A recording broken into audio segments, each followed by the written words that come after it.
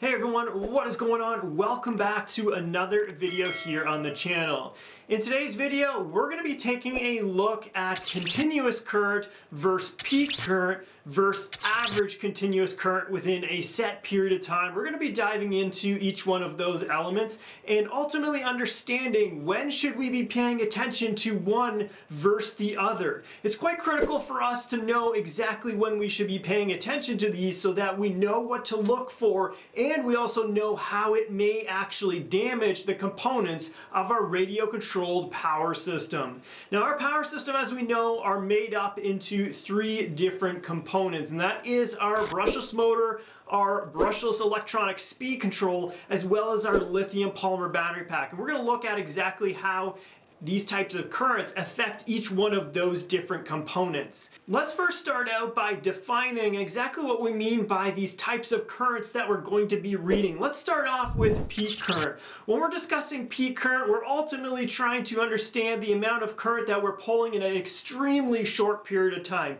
Generally speaking, this is less than 3 seconds, and if you're running speed run radio control vehicles, this is more than likely going to be a split second of time when you see these types of peaks occur. And then you're only having some average amount of current being drawn through the entire pull of your speed run. As it relates to the average current that we would pull within a run, this could be over the course of 20 seconds or so. And what I would like to do is simplify this by tying this in with continuous current. When we talk about continuous current, we're going to essentially say that if we're doing it over 20 seconds or the full entire duration of a radio control vehicle, we're going to take both of those different buckets and we're going to combine them into the same bucket, and we're going to call that bucket continuous current. So ultimately in this video, we're going to be comparing continuous current versus peak currents and when we should be looking at each one of those independently for our application and for our components. Now, when we're considering these types of currents pulled within our system, really what it comes down to is which component we are stressing and which one of those components is going to become the weakest link within our system. It's important that we're monitoring and checking in on the weakest link within our system because that is the one that is going to be the first failure point within the overall power system. And depending on what this is, there could be a significant difference. Let me know in the comments section below if you found this relationship or if you found a different relationship within your power system.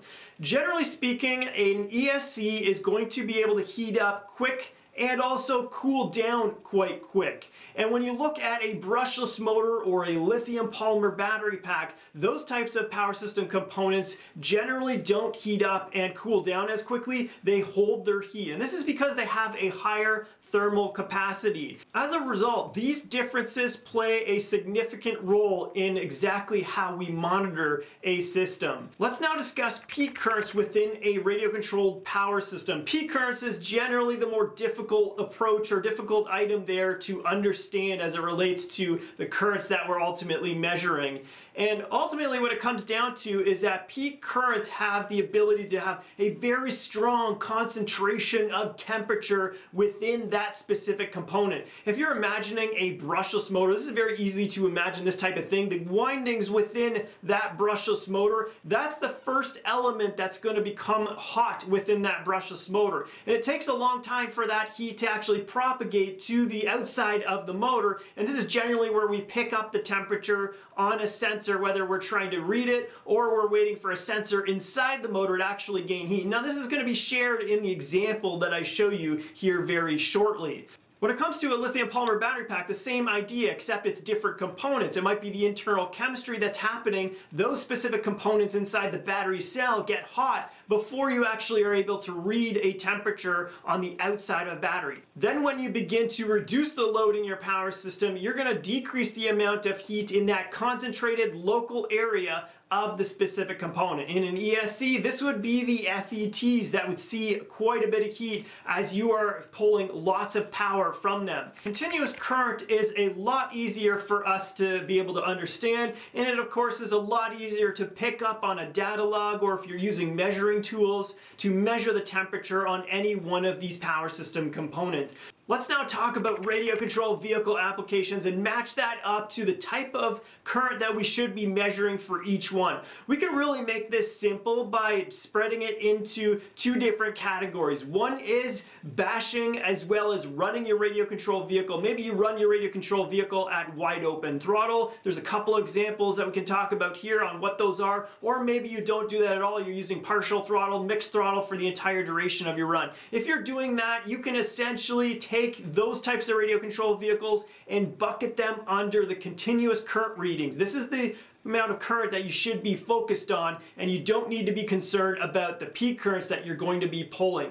Now, if you're running a high speed type vehicle, whether it's a radio controlled airplane or a radio controlled boat or a radio controlled car, this is where you really want to start to focus. And when we talk about high speed, this is where you're able to pierce for a very small fraction of time into some insane amounts of speed. If this is the type of radio controlled vehicles you are operating and the type of racing that you're doing, you are definitely going to want to focus in on looking at peak currents within your setup.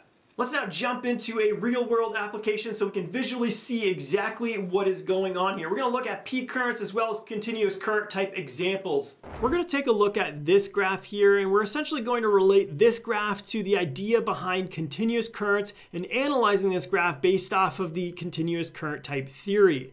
Now later we're going to get into another graph that represents the current that we're going to pull when we are doing speed runs, and that's going to be peak current that we're going to be analyzing there in that specific graph. We'll also look at what continuous current might be for that run and compare the differences between the two. So it's important to note here that we're measuring only two parameters. The first parameter being the current that you see here in green, jumping up and down all over the place, and the second parameter is temperature. Now keep in mind the temperature here is of the ESC only. We would have to do another temperature current analysis for the motor as well as the lithium polymer battery pack to know that those specific power system components are okay when we're drawing this type of current here in this model. This model is a Cub. It's a 2.1 meter using an upgraded power system that draws about 2100 watts, and it's an airplane that comes from Horizon Hobby. So we're seeing right away that we're starting off with an ESC temperature just above the 30 degrees Celsius mark, and then we take off and we can see that the current jumps up a little bit and then it comes back down as we get into the air and we settle in, and then we actually make a corner and we come back at 100% throttle. Now we make a bunch of,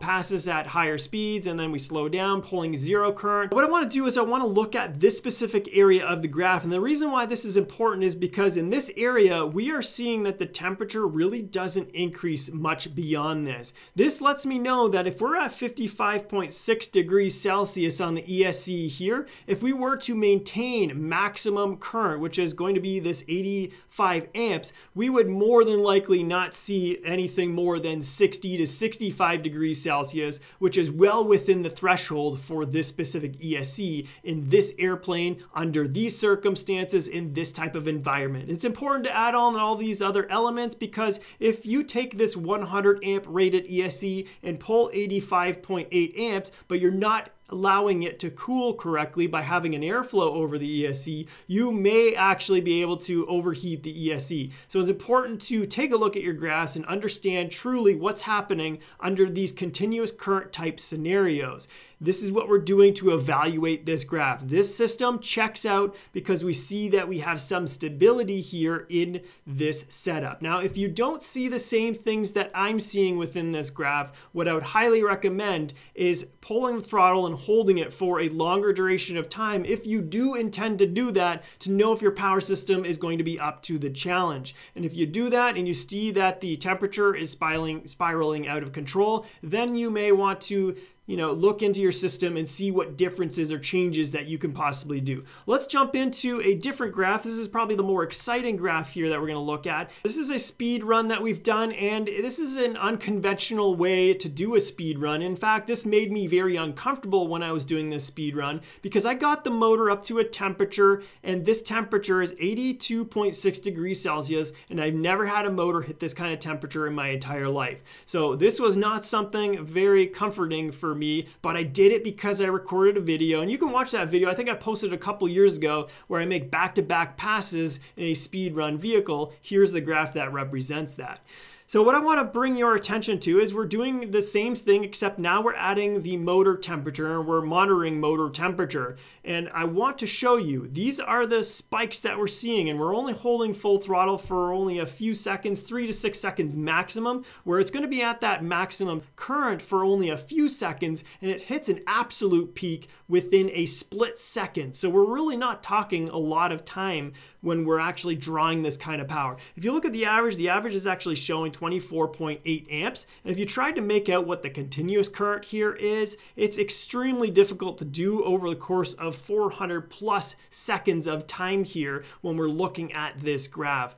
And over the 400 seconds in time, we do see a motor temperature that gets awfully hot to the point where it made me uncomfortable. So what are we trying to understand here? Well, there's a couple things going on, and as we pull this peak current here, we are seeing that the ESC is jumping in temperature, and it jumps in temperature to the point where it comes to this peak, and then it begins to cool off. And even though we're still pulling some amount of power, it's not really increasing in temperature at all because it can handle it. And then we make a pull again, and we see that temperature spike up, and then it cools off again. But what's happening to the brushless motor as we're doing that? The brushless motor doesn't really respond to this peak. What actually happens is, even though we're pulling a negligible amount of power in this area, the amount of power or temperature that we're seeing in the brushless motor is increasing significantly over time, even though we're pulling that insignificant power. So what's happening? I want to bring your attention back to what we talked about earlier in this video, because it's very important. When we pull extreme peaks of current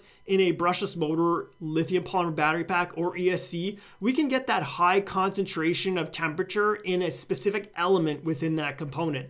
In the brushless motor, it's very easy for us to understand. It's the windings within the motor that get hot, and they get extremely hot, much hotter than even the maximum temperature that you're seeing way over here. We're probably over 100 degrees Celsius quite easily in this time when we're pulling this type of power. And then what happens when we let off the throttle is all that heat propagates and begins to travel in throughout the rest of the motor, and it sinks itself through the motor. And this is where we're able to measure temperature on the case, and this is where the sensor within here is able to measure the differences as it begins to heat up that sensor area wherever that sensor happens to be mounted. This is the very important critical point. If it was an electronic speed control that can't handle this type of peak power, even though the continuous current would be relatively low, you can actually destroy the FETs with an electronic speed control by having concentrated amounts of heat, even though the ESC, what you would measure in a data log, is not getting anywhere close to the temperature of what those FETs are getting. So it's important to note that peak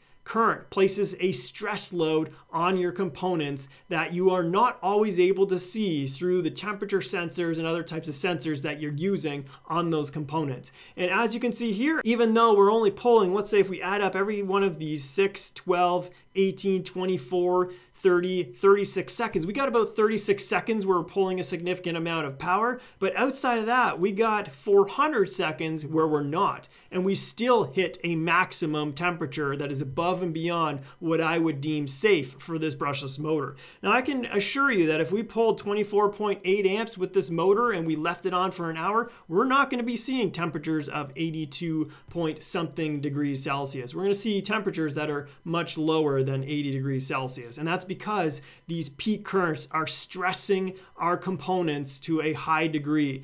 In this specific setup, the motor is definitely the component here that is our weakest link. Well guys, I hope you ended up learning something from this specific video where we look at current and being able to take away something so you can apply it to your everyday radio control vehicle needs.